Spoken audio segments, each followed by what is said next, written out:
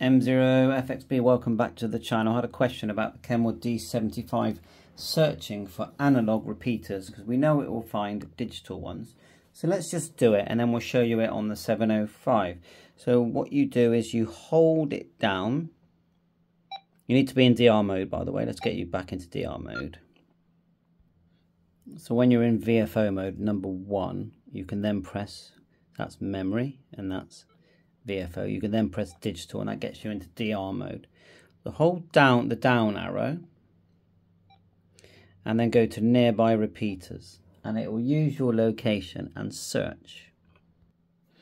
And it takes you straight to this screen, and I'm looking through, and GB3WE, well, that is, to me, is an analog repeater.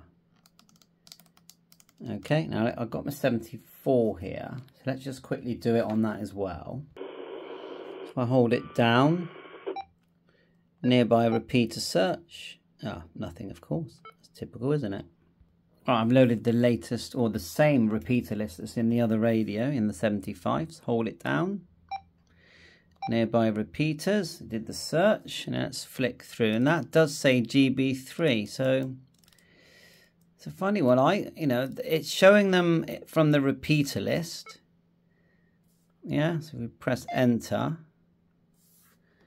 So we look at Stoke-on-Trent, GB3.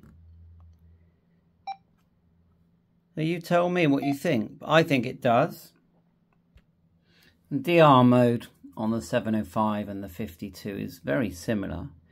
If you tap the bottom one and go to near repeater, and then you can go all. Now it does list the DV and FM separate, but I'm going to click all, and then it tries to use your location or your location settings to find.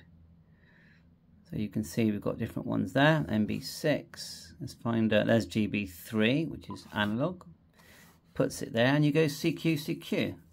So just to test that again with the 75, move that over here.